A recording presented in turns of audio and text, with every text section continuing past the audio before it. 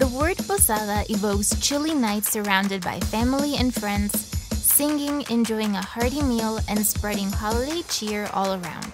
It also involves a reenactment of Mary and Joseph's journey to Bethlehem. Here are the ABCs of Mexican posadas. Aguinaldo.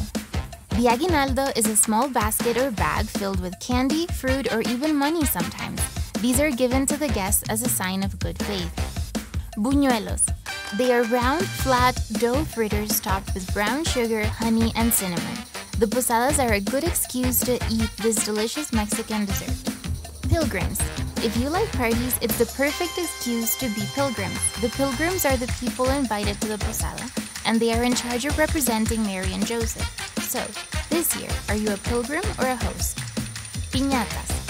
Traditionally made of clay, piñatas are star-shaped and have 7 horns made of cardboard and colorful paper. They represent the 7 deadly sins. So our duty as sinners is to destroy them. Don't forget to sing. Punch. Its ingredients vary from state to state, but it is traditionally prepared with fruits. And if you prefer, you can drink ponche with piquete. That means a dash of alcohol. Sparklers. The sparklers represent the light that guides the pilgrims along their way. Everyone at the posada lights them and waves them around. The nativity scene. It is the most important part of the party.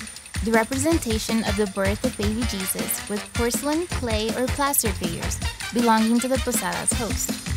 Are you ready for 9 days of posada? This was the ABCs of posadas.